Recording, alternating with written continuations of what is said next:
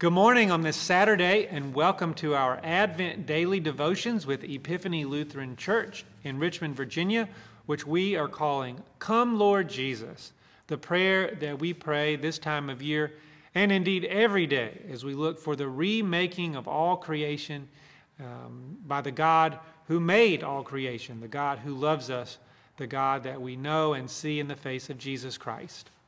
We give you thanks for joining us this day, and we thank Valerie and Maureen and Ben, who will offer our reflection today on God's grace in their life. So thank you, Valerie, Maureen, and Ben. As we gather now for worship, we'll sing a song called Awake, Awake, and Greet the New Morn, which is a beautiful song that the writer who created it originally wrote as a Christmas song, but later said, we have a lot of great Christmas songs. What we need are more wonderful Advent songs. And so he changed the words just a little bit to make it fit for Advent. It is a wonderful time to look to God and ask Him to come into our life and into the life of the world. Awake, awake, and greet the new morn, for angels herald its dawning. Sing out your joy, for soon He is born. Behold the child of our longing. Come as a baby weak and poor, to bring all hearts together. He opens wide the heavenly door and lives inside us forever. To us, to all in sorrow and fear, Emmanuel comes a-singing. His humble song is quiet and near, yet fills the earth with its ringing. Music to heal the broken soul, and hymns of loving kindness.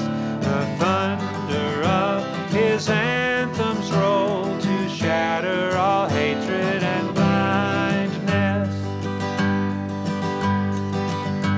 In darkest night His coming shall be, when all the world is despairing.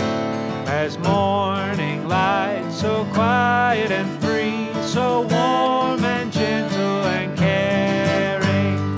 Then shall the mute break forth in song, the lame shall leap with wonder, the weak be raised above the strong, and weapons be broken asunder.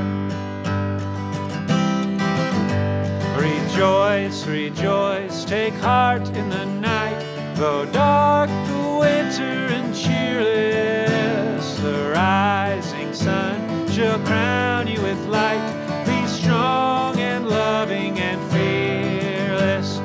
Love be our song, and love our prayer, and love our endless story. May God fill every day we share, and bring us at last into glory. Hi, my name is Valerie Case, and these are my children, Maureen Beausergent and Ben Beausergent. Today's reading is from John chapter 9, verses 1 through 7. As he walked along, he saw a man blind from birth. His disciples asked him, Rabbi, who sinned, this man or his parents, that he was born blind? Jesus answered, neither this man nor his parents sinned. He was born blind so that God's work might be revealed in him. We must work the works of Him who sent me. While it is day, night is coming when no one can work. As long as I am in the world, I am in the light of the world.